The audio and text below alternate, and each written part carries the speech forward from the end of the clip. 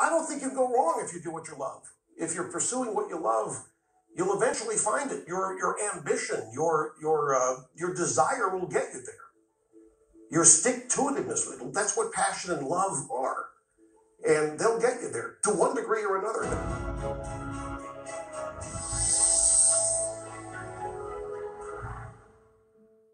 I'm enjoying it as much as I ever have, if not more so. I get more thrills from it. I get more satisfaction from it than I've ever had.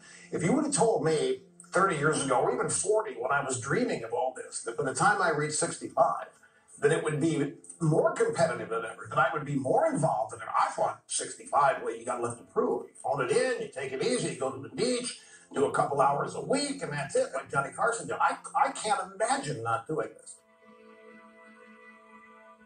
It's a struggle for me because I had to inform my staff earlier today.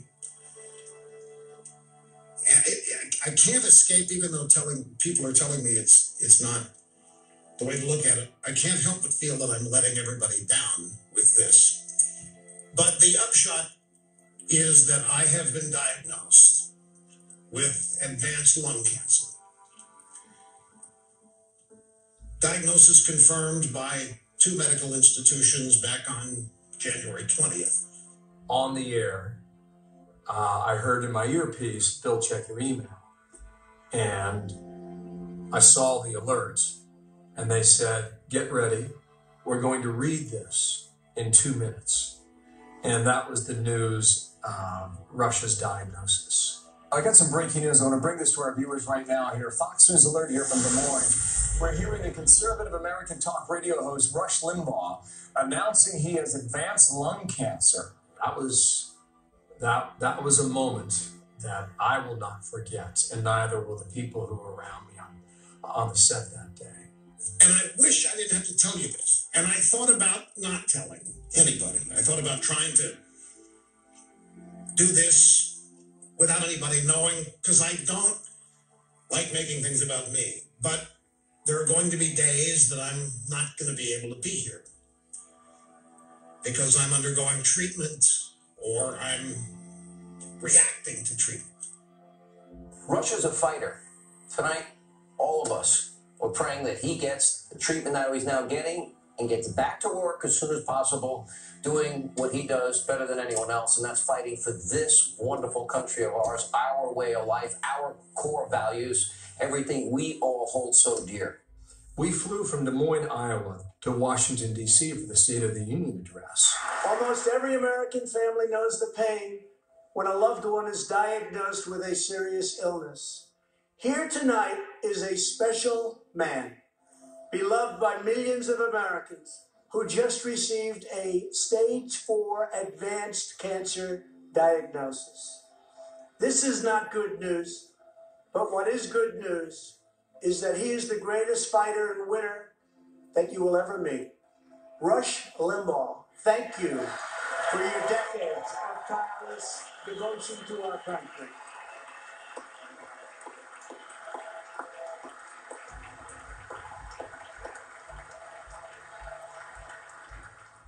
He showed us, he taught us, he inspired us, he gave us direction. And we listened and we learned, and we're better off because of it.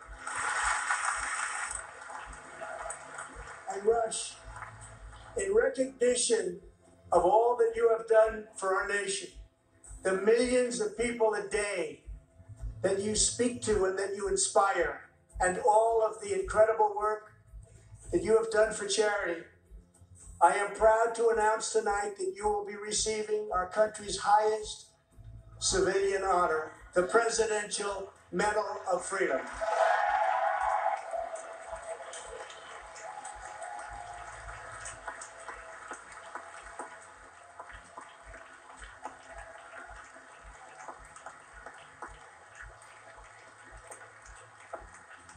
What you need to see is the reaction on Russia's face when it was announced that he would receive that award.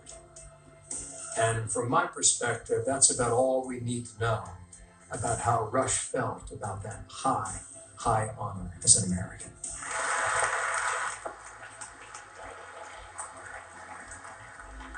will now ask the First Lady of the United States to present you with the honor, please.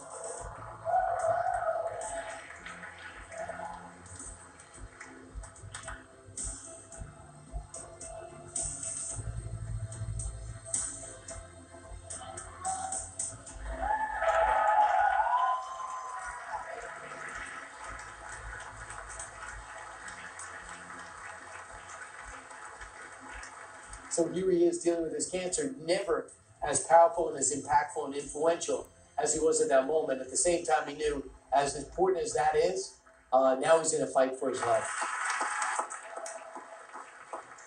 It's official. Election day is here. President Trump and Joe Biden making their final pitches to voters on the trail. Here it is, November 3rd, Election Day, and we have to make room for this radio personality called Rush Limbaugh. Really?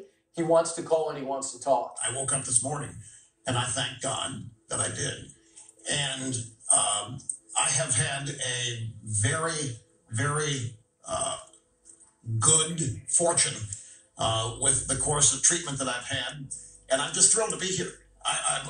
Every day, I'm thrilled to be here. I'm thrilled to be here and to be able to be part of this today. This was an objective. Very grateful and impactful interview because he let it all go. Number one, Rush Limbaugh's like that. It's not like you're listening to a newscaster in the 1950s who just is delivering these words. Everything he said, he felt and believed. I wouldn't be here today if it weren't for my family.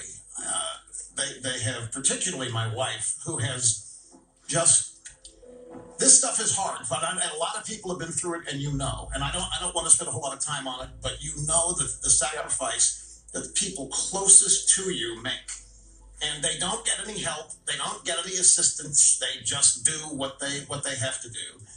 And I have been the beneficiary of some of the most loving and devoted people.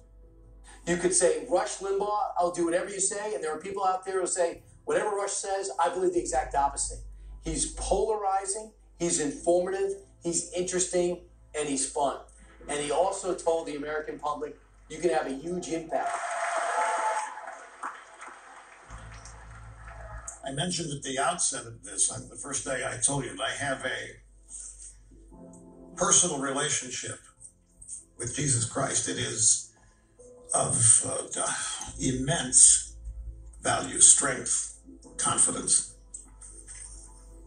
And that's why I'm able to remain fully committed to the idea that what is supposed to happen will happen when it's meant to. There's some comfort in knowing that some things are not in our hands. There's a lot of fear associated with that too, but there is some comfort. It's helpful. God is it's helpful to be able to trust and to believe in a higher plan. We begin tonight a Fox News alert. God, faith, family, country. This is what Rush Limbaugh embodied. And tens of millions of Americans listen. This force of nature will be missed.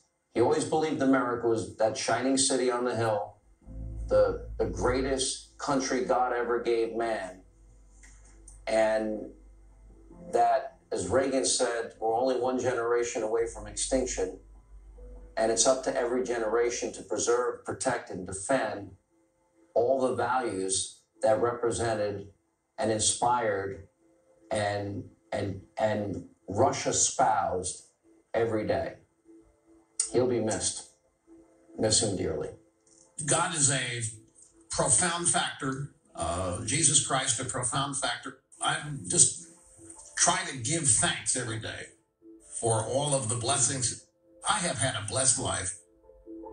I have had so many great friends. I had and still do. There's nothing negative for me. There's nothing that I have deep regrets about because I've been too blessed.